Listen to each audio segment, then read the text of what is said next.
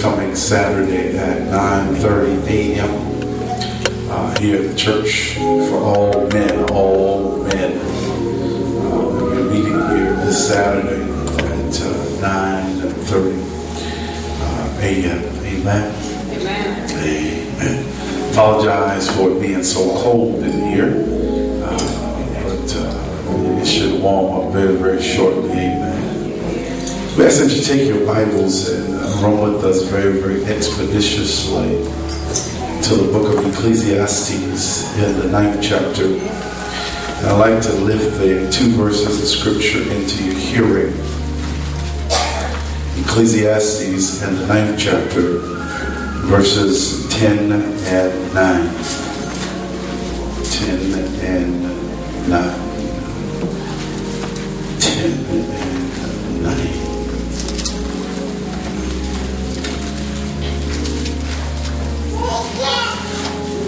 When you have it, say amen. Amen. You'll find these words that are recorded. And whatsoever thy hand findeth to do, do it with thy might.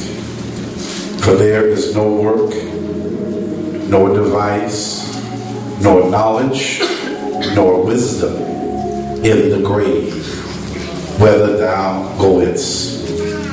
I returned and saw under the sun that the race is not given to the swift, nor the battle to the strong, neither yet the bread to the wise, nor yet the riches to the men of understanding, nor yet the favor to men of skill, but time and chance happeneth to them all. I want to talk to you from this thought subject, if you will, this morning. Can you go the distance? Amen. Can you go the distance? You may be seated in the presence of the Lord. Can you go the distance? Can you go the distance? My brothers and sisters, there are many of us that can start something. But it's different when you can start and finish. And sometimes in life's journey, life can deal us a bunch of lemons. But we've got to understand and learn that whenever life deals us a bunch of lemons, we've got to learn to make lemonade. I said this morning that I want to come to encourage all of you this morning, because as I was sharing yesterday during a counseling session, that there are many times that when you need to be lifted yourself, I find the best way to get lifted and to feel better yourself is when you can encourage somebody else. So I come to encourage this morning. Come on. Because there are many times, brothers and sisters, that if we get caught up in our own pity party and our own things that we're going through, we'll never come out. We'll never be able to weather the storm when you continue to worry about the fact that you're in the storm. As I began to share with you once before, that even in the midst of the rain, we've got to learn to celebrate in the rain. Come on. We've got to learn how to dance in the rain. Because life is not a sprint, but life is a marathon. Life is not something that you sprint to the finish line, but it is absolutely a marathon. Because just because one day was a bad day doesn't make tomorrow going to be a bad day. That every day that we wake up, that God gives us another chance at life, we ought to be thankful. Just because you had a rough day yesterday, we ought to thank God for this day. I've been guilty as well as you've been guilty from time to time, that just because one day was bad, that we normally drag it over into the next day. But when we begin to understand and realize that life is a marathon, when we understand that the Bible declares that the race is not given to the swift, not even to the strong, But he begins to declare that he that endureth to the end. There are many of us that don't realize that in order for us to walk the streets that are paved with gold, in order for us to make it into heaven's doors, the Bible declares that he that endureth. And the word to me, endure, means that we're going to have to go through some trials. We're going to have to go through some temptations.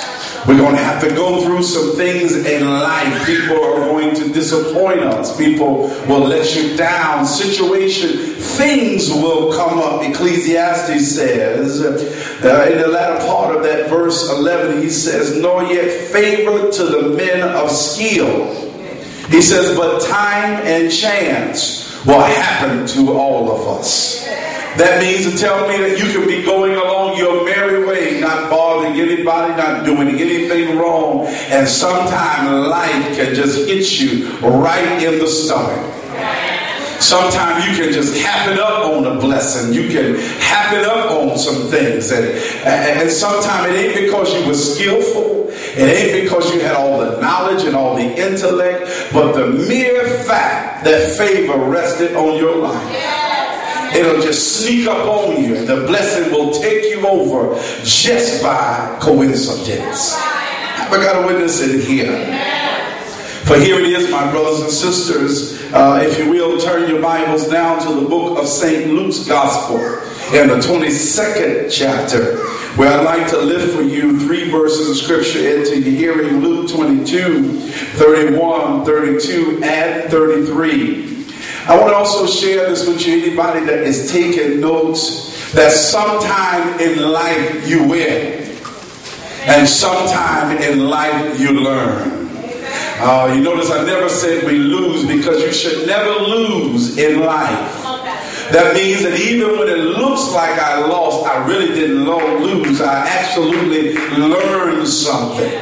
So even though you went through a rough spot in life, maybe somebody walked off and left you, maybe you lost a house, maybe you lost a car, maybe you lost a best friend, maybe you lost a job, don't think you lost, but absolutely I learned something from the situation. So even as we look back and reflect over 2009, we can't say it was a bad year. It was a year of learning. Even when people have disappointed you, you lost your job and things have not going in your favor, don't look at it as you're going through a rough time. Look at it as you're going through a learning experience. Because the one thing about life, it will teach you something. It will educate you if you let it. So I begin to look at every situation and everything that I go through in life to say, you know what is God trying to teach me in this particular situation? Because everything you go through, brothers and sisters, really it is that God is really trying to teach us. He's not really trying to hurt us. He's really trying to teach us something in everything you go through. I don't care what kind of tolls you go through, what type of situations you're going through. It's really a teaching and a learning experience. Matter of fact, I often wonder sometimes, why is it that the devil in hell continues to bring my name up in hell? Because I know my name is brought up in hell, because it seems like hell is breaking out all around me everywhere I go, to the left, to the right. Seems like hell just breaks. I wish somebody knew what I was talking about. And perhaps I began to wonder, is it not maybe that the devil in hell actually knows something about me that I don't even know? Maybe